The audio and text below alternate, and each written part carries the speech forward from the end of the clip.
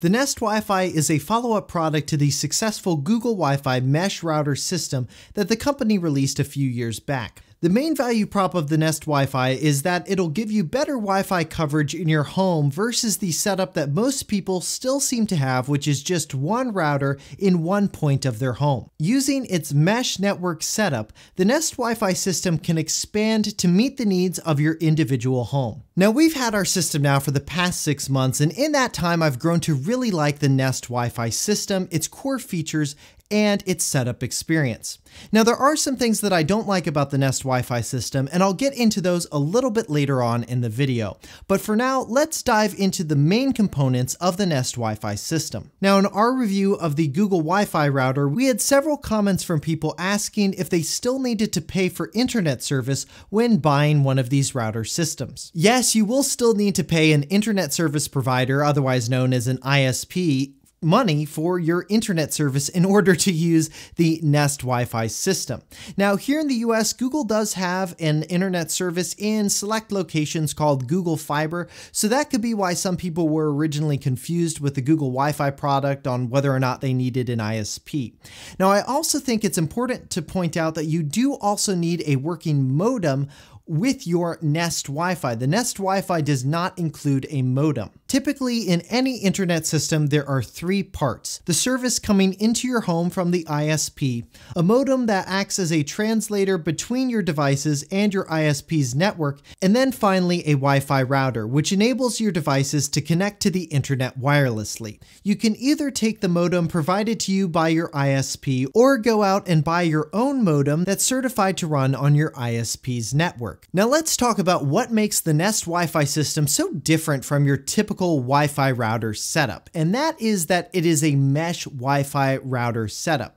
A mesh network allows you to add more points to the network to expand your Wi-Fi coverage to make sure that you get good Wi-Fi signal in every room in your residence. One Nest Wi-Fi router will give you up to 2,200 square feet of coverage. A setup with a Nest Wi-Fi router and a point will give you up to 3,800 square feet, and a router and 2 points will cover up to 5,400 square feet. Now, you may be wondering what the difference is between the Nest Wi-Fi point and the Nest Wi-Fi router. The router is designed to be plugged into the modem and is the central part of the Wi-Fi system. It also includes an extra Ethernet port so you can hardwire devices into it. The points are basically smaller routers with less powerful antennas that you place throughout your home to help blanket your home with good Wi-Fi coverage. The points have another purpose. They can act as Google Assistant speakers. You use the top of the Wi-Fi point to control the Google Assistant.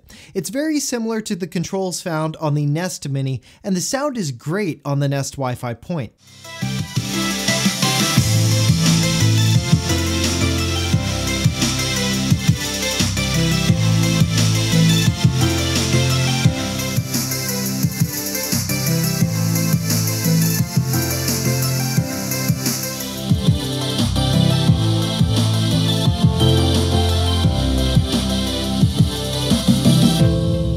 It sounds better than a Nest Mini, has more bass, and overall I think it's pretty comparable to the Google Home speaker, but with a clearer sound in my experience. Now, instead of lights at the top like you have with the Nest Mini, there is a really cool ring light at the bottom that'll glow different colors for different assistant tasks like phone calls, being on mute, etc. Now, I'm not going to go into everything the Google Assistant can do in this video, but if you're interested in learning more about the Google Assistant, make sure you check out a video that we did a couple of months ago on what the Google Assistant can do. I'll leave a link to it in the card here in this video and in the video description below. If you don't want to use the Wi-Fi point as a Google Assistant speaker, no problem. You can simply mute the microphone at the back of the device, which will physically disconnect the microphone from power. You can turn off the light at the bottom of the Nest Wi-Fi point in its settings in the Google Home app. You can also turn off the status light on the Nest Wi-Fi router in its settings through the Google Home app as well. Google designed these routers so they look like something that you'd be fine putting out in your home and not something so alien looking with a bunch of antennas that you'd rather just hide in a cabinet somewhere. And there is a reason for this. You get better Wi-Fi coverage when you leave your router and points out in the open. Overall, I found the design really nice. I'm a big fan of the matte finish that Google has been giving their products as of late, like with the new Pixel Buds, video on those in the video description below. The matte finish allows the Nest Wi-Fi router and point to pick up some of the ambient light around it, making it blend in a bit better to its environment. Alright, now let's talk about some of the specs. Both the router and the point support 802.11s mesh Wi-Fi as well as WPA3 encryption, and they'll get automatic security updates as well. Now do note that this system is not a Wi-Fi 6 system, which is the latest Wi-Fi standard known for being able to handle many more devices on a network. Now, given the slow ramp up from consumer tech companies like Apple on supporting the Wi-Fi 6 standard, I don't think it's as big of a deal as some people make it out to be that the Nest Wi-Fi doesn't support Wi-Fi 6. For most people out there, I think Wi-Fi 6 at this point is just a nice to have. But if you are the type of person that has to have that bleeding edge, brand new spec, you are going to be disappointed. The Nest Wi-Fi system does other things to help improve your network performance, like proactive band steering and channel optimization, which allows the router system to look at all of the channels in your environment and utilize the less busy ones, giving you better performance. The Nest Wi-Fi's hardware is only half of the experience. The other half is the software that you use to interact with the Nest Wi-Fi system.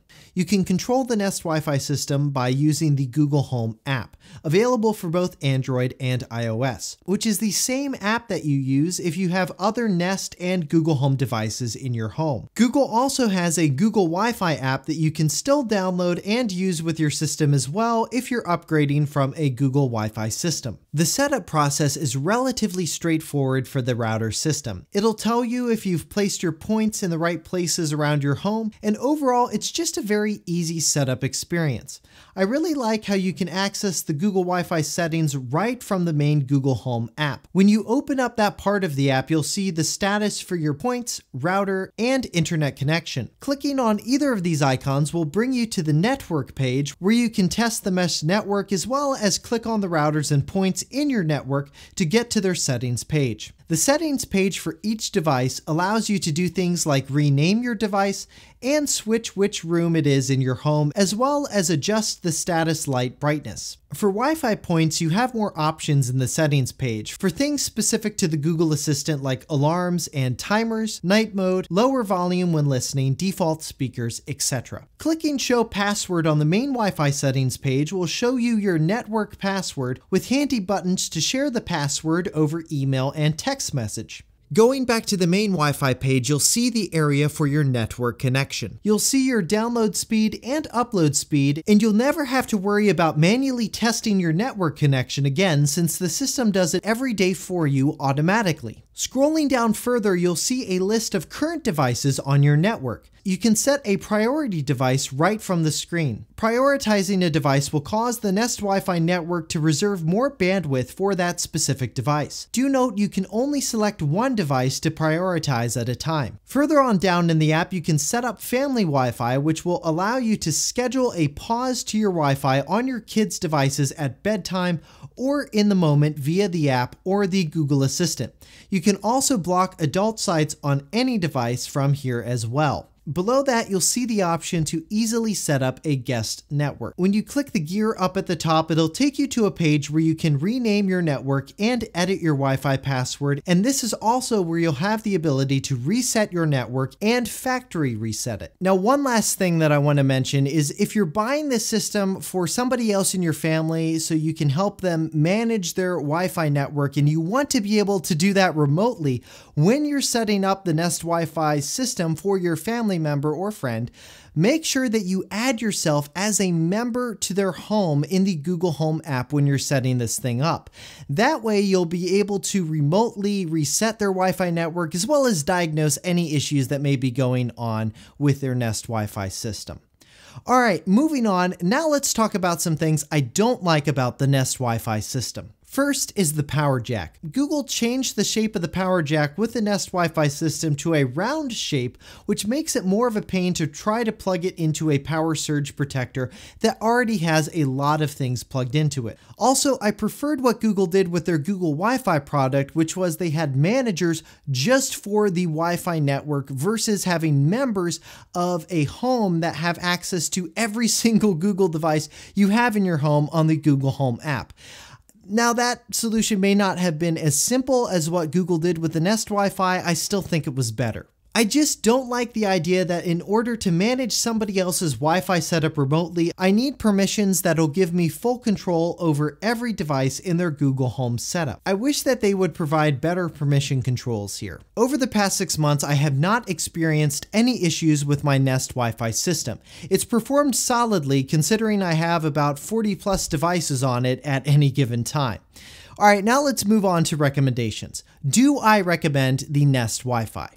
Yes. It's a solid upgrade over the Google Wi-Fi system thanks to the new Wi-Fi Points Google Assistant integration. How many should you get? I'd use Google's tool on their website to help determine that, and do keep in mind, depending on the build of your house, how many stories, the building materials, how open the floor plan is, all of those can factor into how many points and routers you may need in your setup. Now, do note that if you don't care about the Nest Wi-Fi points and their Google Assistant functionality and you just want Wi-Fi routers, Google does sell a 2-pack of the routers on Amazon that I'll link below. The Nest Wi-Fi system starts at $169 US, and it's available in various colors and configurations on Google's website and at major retailers. If you liked this video and found it helpful, make sure you hit that thumbs up button below and subscribe to the channel to see more Google product related videos and 6 months later reviews like this one. Well, that'll do it for me. I'm Josh Tedder for 6 months later. Thanks for watching.